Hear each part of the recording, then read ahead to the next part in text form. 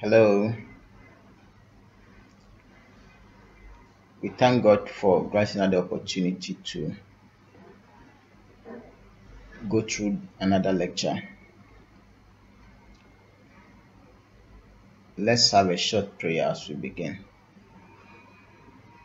Heavenly Father, we thank you, we glorify you, thank you for your love for us, thank you for your protection, thank you for all the good things that you have done in our lives, thank you for keeping us even up to this time. We pray that as you have always helped us today, you will see us through this lecture. I pray that you grant me wisdom, understanding, give me the ability to give all the informations that my student needs to have to them. I pray that give them the ability to fully comprehend what we will be going through. We thank you for prayer answered. In Jesus' name we pray. Amen. All right, we are looking at engineering drawing. We are going to continue from where we stopped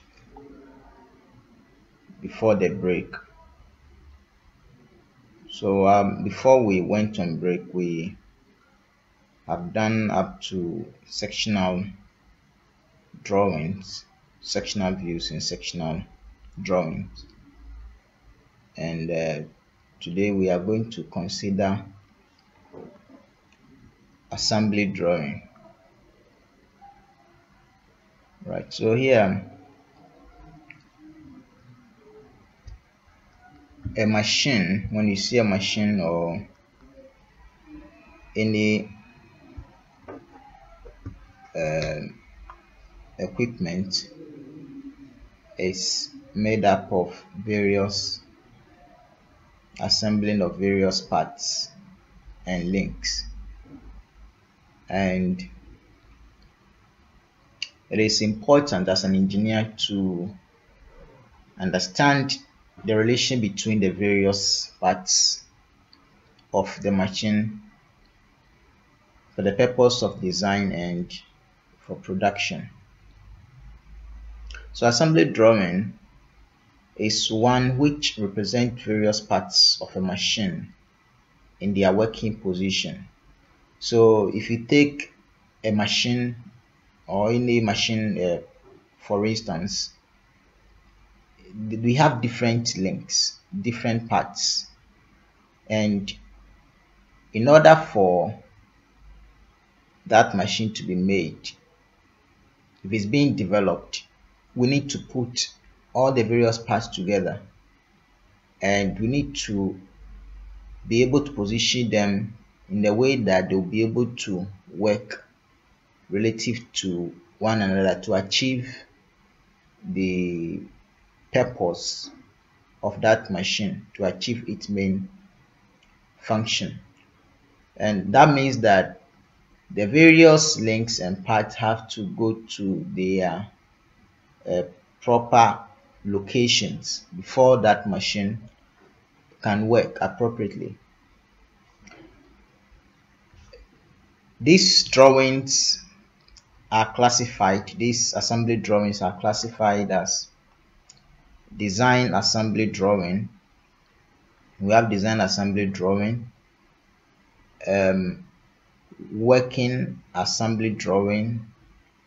We also have sub assembly drawings, installation assembly drawings, and other ones. An assembly drawing made at the design stage while developing the machine is known as the design assembly drawing. So when it is being made at the design stage, where now as an engineer you want to come out with a particular machine, maybe you are inventing the machine, and as I've been saying, you have conceived that idea in your mind and nobody knows it. So if you want to bring it out, you need to be able to develop it on paper as an engineer.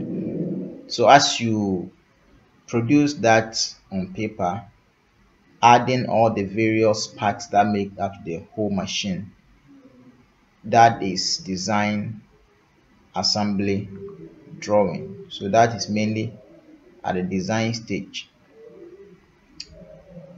It is made to a large scale so that the required changes or modifications may be thought of by the designer, keeping in view both the functionality and then the artistic appearance of the machine. So here, as we are producing the part, we are not only looking at it that is going to work as we want, but also we want it to look appealing, so that if you are selling it, customers will buy, customers will like it, that it's not only working as required, but also aesthetically is something that is appealing and something that is nice. All right, then sub-assembly drawing is an assembly drawing of a group of related parts which form a part of a complicated machine. So in this case, as you have a machine, typically very complicated one, there are different sub-assemblies. For instance, if you take the vehicle or a car, for instance, it's made up of different individual parts, but there are also different individual assemblies within the car.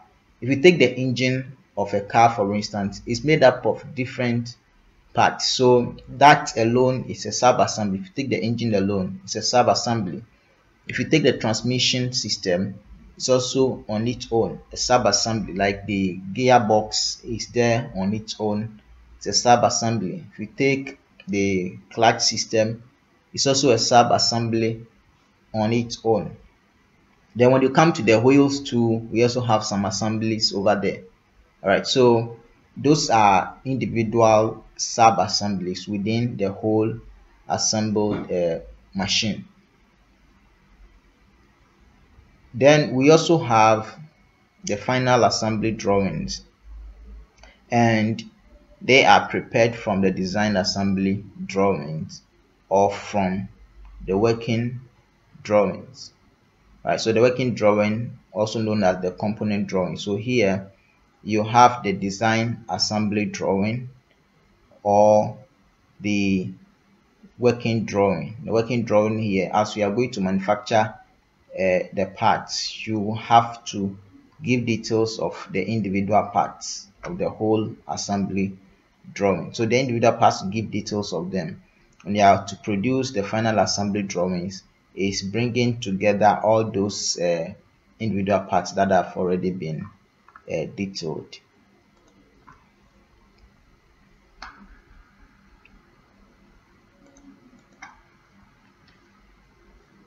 When making assembly drawings, there are certain steps to follow in order to make it easier.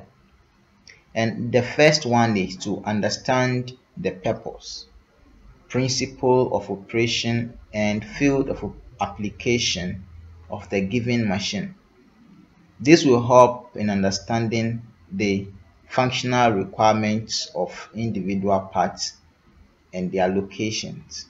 If we have a pre-understanding or pre-knowledge of the machine that we want to assemble, it gives us an overview of how the parts are to be put together and how they function.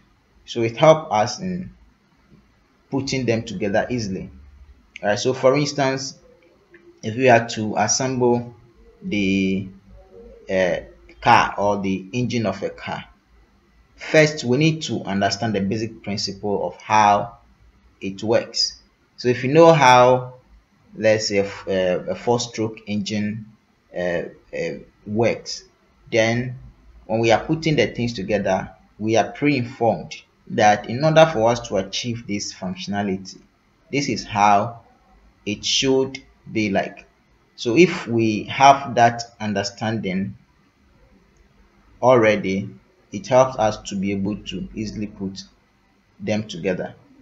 And we have to also examine the external and internal features of the individual parts of the machine. So here you have their parts, and as the parts have been made, now as you are going to put them together, you need to understand, examine, know in detail what are the internal features of the part and what are the external features of the part. And we're able to note that it will help us to understand the relationship between that part and then other parts there. So if you have, let's say, two components that you are to join together with both and that, and you know that if you are to join with both and that, then those two components should have some holes within through which will pass the bolt and then lock it with the nut. So as we are able to locate those features in them within those components, then we are pre-informed that the bolt should go through those two components and then we lock it up with a nut.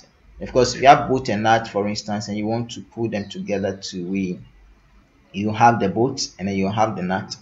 We know that we will screw the nut onto the bolt, or we screw the bolt in through the nut, and we're able to determine that basically by examining the internal and external features of those parts. You need to choose a proper scale for the assembly drawing. Before you start the drawing, you have to choose a proper scale, and that will be dependent on the size of the drawing that you are going to make. This is different from the part drawings which we have done in technical drawing. In this case, you have different parts that you are putting together. So certainly we understand that the overall dimension after the assembling is going to be greater, maybe greater than just the dimension of one component, because as we put one component in the other, as we attach the various components together, we may end up with a very huge object. And because of that, we have to plan the scale and make sure that if we are going to draw it on a sheet of paper, we have a scale that will be able to help us to fit the drawing onto the paper exactly. And remember, in this case too, you may be asked to draw the plan of the assembly drawing, the front view, end view, sectional view, and other things. So if you are to add all those views to it on one sheet of paper, you need to make sure that the whole drawings are able to fit perfectly on that paper, and therefore you have to take the scale into consideration. Make sure that the proper scale is given. Then you also need to estimate the overall dimension of the views of the assembly drawing and make the outline blocks for each of the required views, leaving enough space between them. Here you have to also make sure that before you start the drawing, you do some pre-assembling within your mind by looking at the dimensions of the whole the different parts of the drawing. So before we put them together, we have to consider first we need to determine where the various parts are to fit together to form the whole assembly. If you are able to determine that, then we have to determine the dimensions and determine the overall dimension, so that when we are creating space where we are to draw, say, the front view of the assembly, the plan of the assembly, or the end view of the assembly, we are able to fit it perfectly. We are able to fit it perfectly on their respective locations without any problem. And if we are to add dimensions to it too, because there should be some room where we can add the dimensions. And The next thing is to draw the axis of symmetry for the views of the assembly drawing. So you want to draw end view, plan, front view. You have to indicate the axis of symmetry. If you are drawing objects that are symmetrical in certain respect, then the axis of symmetry must come, and that will help you to be able to position that object alright. And also, you need to begin with the view from the front by drawing first the main parts of the machine and then adding the rest of the parts in the sequence of assembly. Alright, so in this case, as you are starting the assembly, you first have to begin with what I call the mother component of the assembly. So here you look at all the parts, which of them is the mother one. The mother one is usually the largest one, where that one is put down and you have to attach the other components to it. Let's take the engine block for instance. You want to assemble an engine block. First, the engine block is there, then the other parts like the crankshaft, you have the piston, you have the connecting rod, bearings and other things that are the cylinder head. You need to put the camshaft and all the other things that are there. But if you are to put those several things together, you cannot start by first of all putting the piston down and then connecting the head of the engine or the cylinder head to it. Then you add the engine block and other things. That is not how it's supposed to be done. If we look at that object, we can say that the largest piece or the largest part is the engine block, the largest solid part, the engine block. And if that is the case, then we can attach the other components to it. Like the piston is very small compared to the size of the engine block. If you take the crankshaft for instance, is small compared to the size of the engine block. If you take the connecting rod, the bearings and other things, they are all small compared to the size of the engine block. So if the engine block is the main one, we start with it, and then as we start with it, we attach the other components to it as we progress and project the other required views from the front view and complete the various views. So as you have started with the front view, you project the other required views and then you have it complete. Mark the locations and overall dimensions and add the part numbers on the drawing. Mark the location and overall dimensions and add the part numbers on the drawing. Because you have assembled the parts together now, you cannot have detailed dimensions of it. You can only have detailed dimensions when you have the parts removed in their individual components, like in part drawing, as in the one we did in technical drawing. We have drawing single components at a time. So because of that, you cannot in this particular case dimension all the various components. When you have several components together within one unit, it's very difficult to do that, to make your whole work dirty. So what you do is you can give at this time the overall dimension of the assembly drawing. Then you also need to add what you call part numbers, because as you have assembled, you need to list the various parts that are there within the assembly.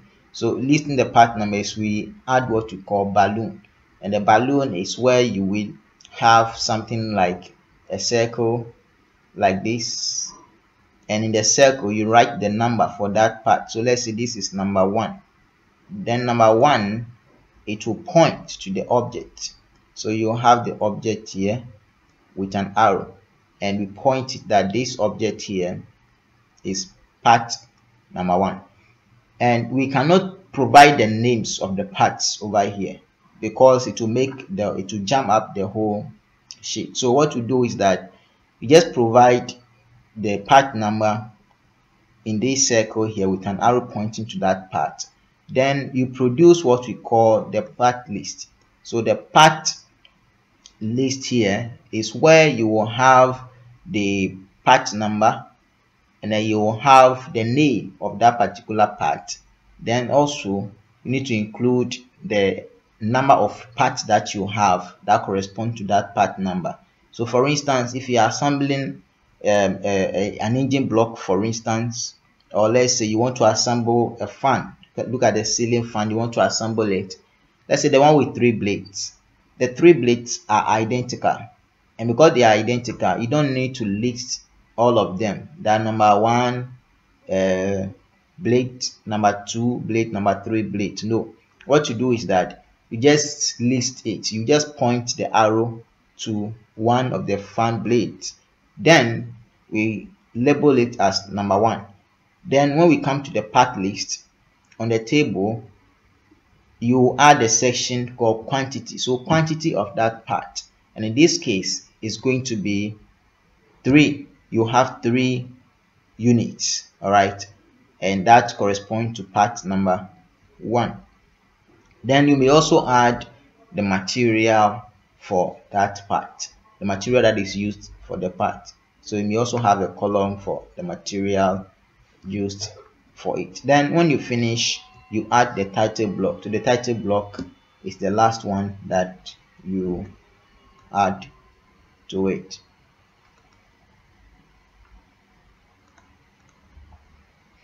All right, so let's look at this example. This is an example of dismantled assembly drawing. So here we have the various components on their own. They have not been put together or assembled together, and the detailed dimensions have been given to us. And here is showing the orthographic projections, or we are just showing the projections of this assembly. And this assembly, they are the components of a universal joint. A universal joint, and the description have been given here. Universal joint is a rigid coupling and is used to connect 2 shafts. If you have seen the propeller shaft of a vehicle, if you see the articulated truck or tipper truck, those big trucks, they use the propeller shaft. Is there even in smaller vehicles, all right, those 4-wheel drives or those rear-wheel drives where the engine is positioned in front of the vehicle and the back is driving.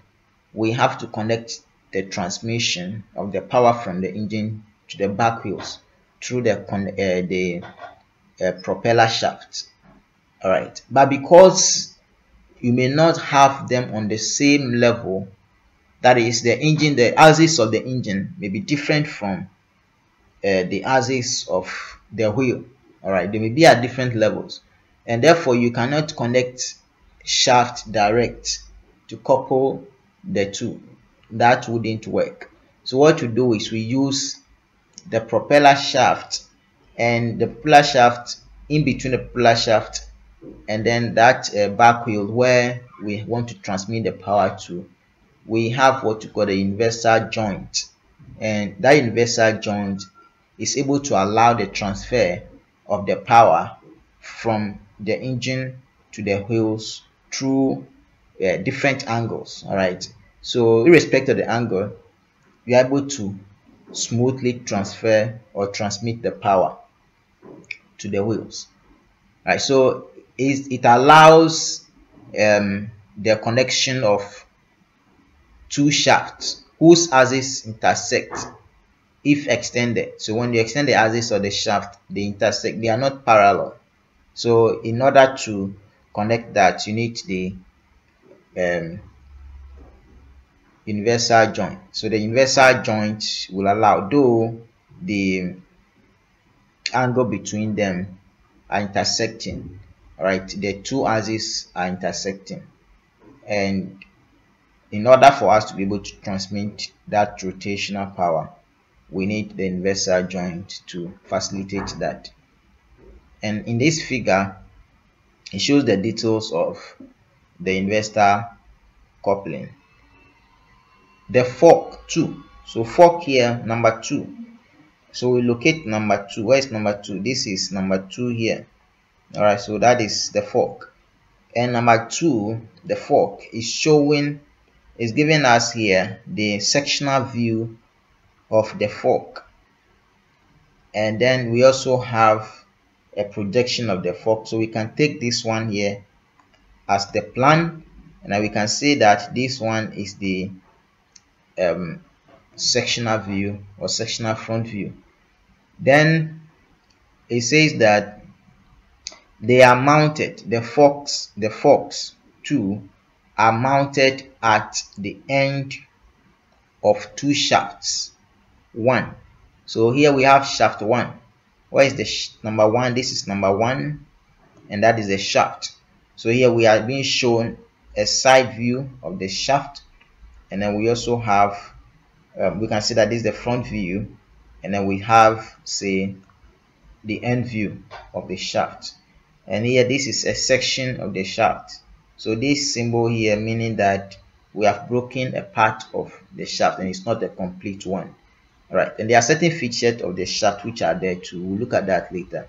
So that is number 1, the shaft. Then and it's saying that these forks here are mounted, they are mounted at the ends of 2 shafts.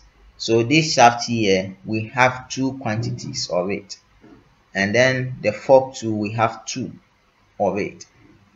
And it continued to say that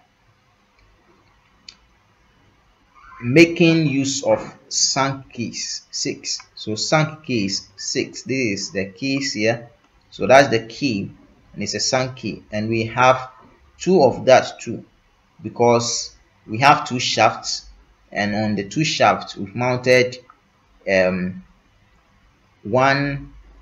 fork each on 2 shafts, and we need to secure it by these sunk keys.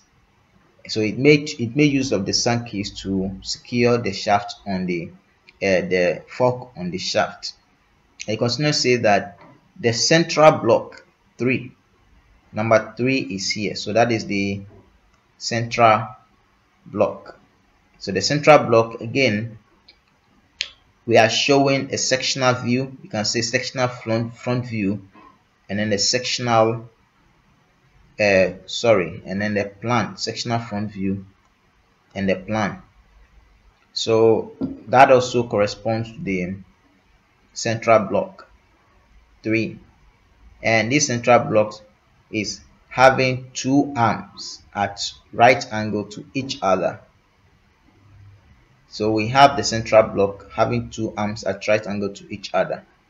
So when we look at this central block here, you can see that this is 1 arm when you view from one direction.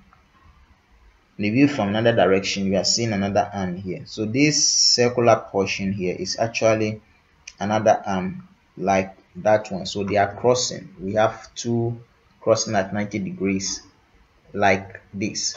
All right, then it says that it's placed between the fork and connected to both of them by using pins 4 and collars 5.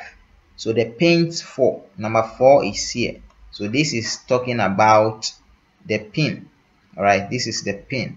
Then we have a collar, and that collar is number 5. That is the collar. So here it says pins and collars. So when you look at it, you will see that through this part here, through one arm of the central block, there should be a pin secured by collar, and then the other one to the same. A taper pin, which is not shown, is used to keep. A taper pin which is not shown is used to keep the pins 4 in position. During rotation of shafts, the angle between them can be varied. All right, during the rotation of the shaft, the angle between them can be varied. That is another information for us to understand how the joint works. All right, so that pin which is not shown is to secure the whole joint in position. That is the last one that comes. So the pin has not been shown, but that one is to secure this whole joint together. So it is a taper pin. So let's look at it now. So if you look at the taper pin has been listed, they say taper pin. So the taper pin will go through this hole here and then that hole. So let's look at it now. The description has been given to us and we know what is required. So let's look at the diagrams. So which part we go where? And one way of analyzing and knowing where each part is to go is by looking at the dimensions of the various parts. So if you look at this fork, for instance, you can identify that between here and there, the distance is 56. At the same time, when we look at this side, the central block, the height of it, of one arm from that point to that point, is also 56. That is telling us that this arm here is to enter into this space provided over here in the fork. All right. Okay, now let's look at it again. You also notice that the diameter for the pin is 16 millimeters, and when we look at the central block, the inner diameter over here is also 16 millimeters.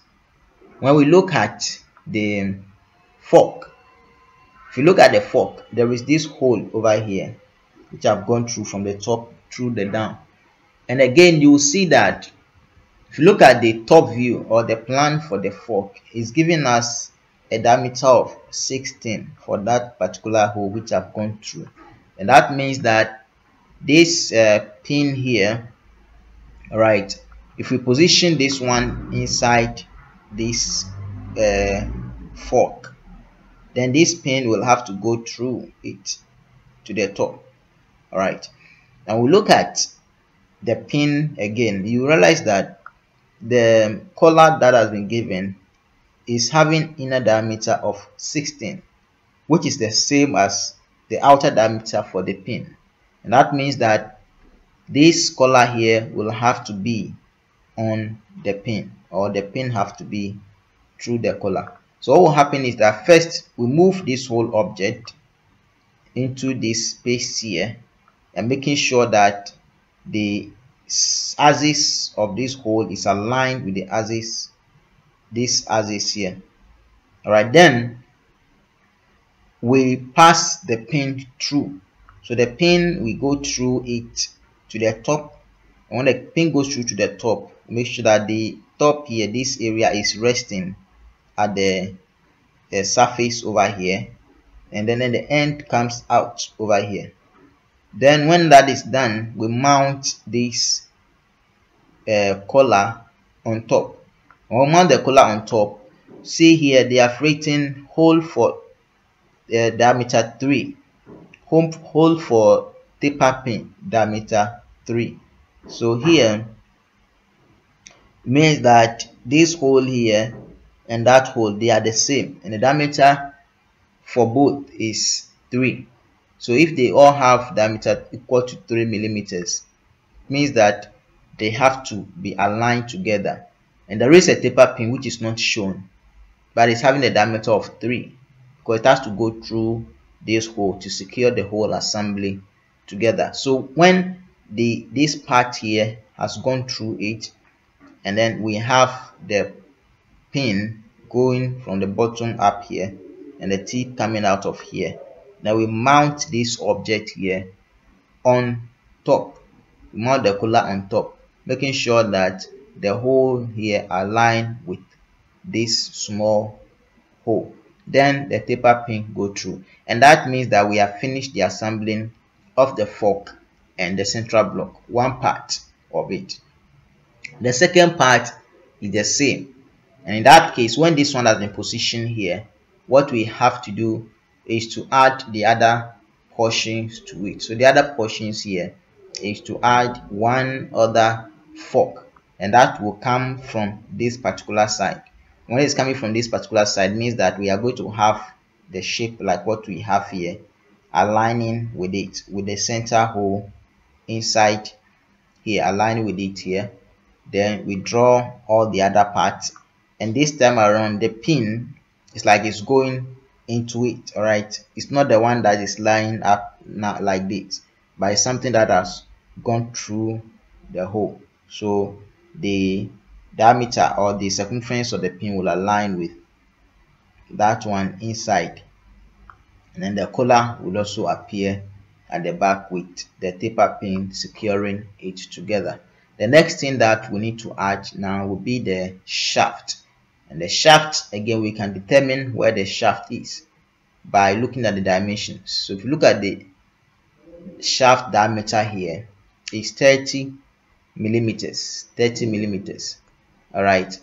And when we come here to the fork too, we see that the fork is having inner diameter of 30 millimeters. So this 30 millimeters here, it means that we are going to insert the shaft at this side. So this whole shaft will have to enter through the fork in that direction.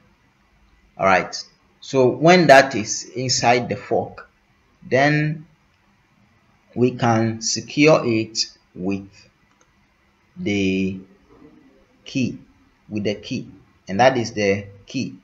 So if you look at it on the fork, we have keyway on the fork, and the dimensions given is 8 by 4, and then the 8 by 4 is the cross section of it. When we come to the shaft too, there is a keyway. The dimension given to the keyway is 8 by 4. So that tells us that this key here, which is 8 by 8, if you look at the dimensions, the overall cross section is 8 by 8. So this 8 by 8 here, meaning that half of the 8 in the height, half of it, 4, which is half of the 8, will enter into the shaft. When the shaft is positioned here, you know that the surface here on the shaft will align with the inner diameter of the shaft. So we have 4 space up and then 4 into the shaft down. So that space there is where the key will enter to secure the shaft and the fork over there. Then we'll have another shaft. The shaft are 2 per the preamble. So there will be another one which will be connecting from this side to the fork that will be coming from this side, and that gives the total assembly of the various components here.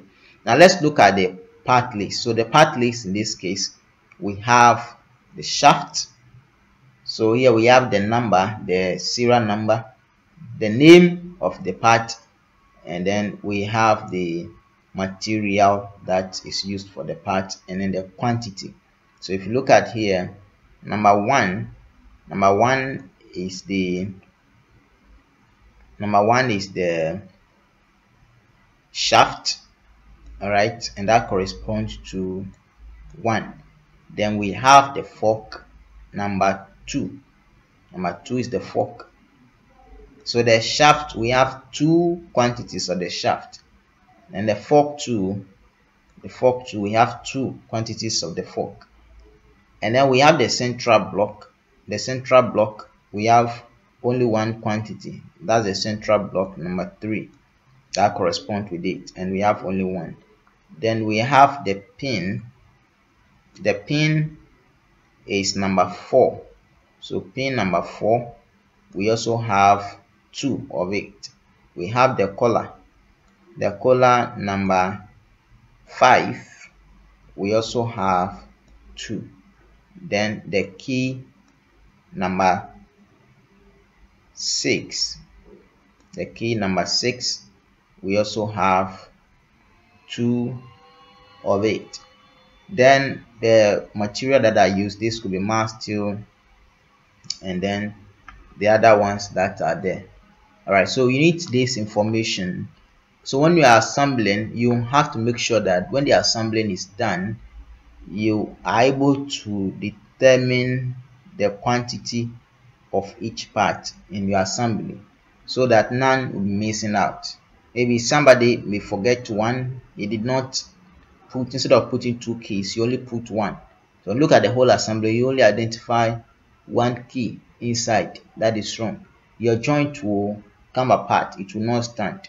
And all the components here are necessary for your joint to operate. Without one of them, the joint cannot operate as required. Even the smaller taper pin that is given here, which has not been shown, without it, that joint will not work.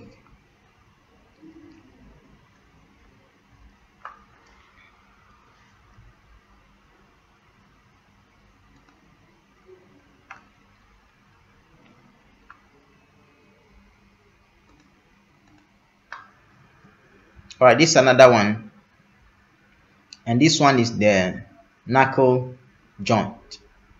The knuckle joint is also a type of joint.